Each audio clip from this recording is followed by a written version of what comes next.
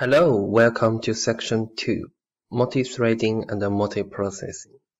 In this section, we'll first get to know threads and processes, then some hands-on practices to use threads and processes in Qt. In the first video of this section, an introduction to threads and processes will be given. We are also going to take a look at the differences between a thread and a process. Let's first introduce process.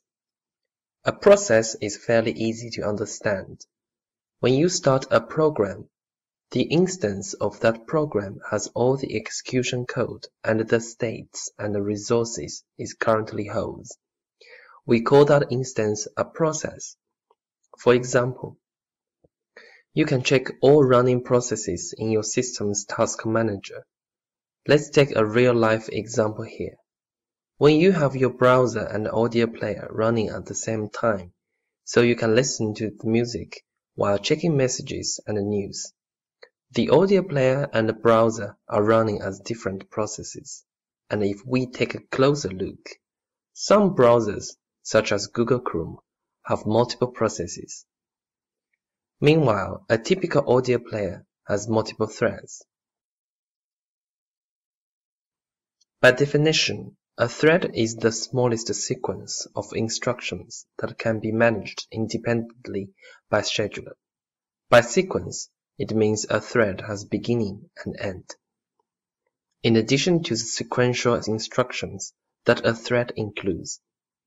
But you cannot start a thread without a program. Threads can only be started within a computer program. In the example of an audio player, it has a GUI thread running to keep user interface responsive and respond to user interactions, while another thread working with audio driver to play sound. Threads can only be started within a computer program. In the example of an audio player, it has a GUI thread running to keep user interface responsive and respond to user interactions, while another thread working with audio driver to play sound. Although in some contexts, it's also called lightweight process, and a thread is similar to a process in some ways. Some significant differences exist between the two. Typically, threads exist inside a process, and they share the resources like the memory that is allocated to the process.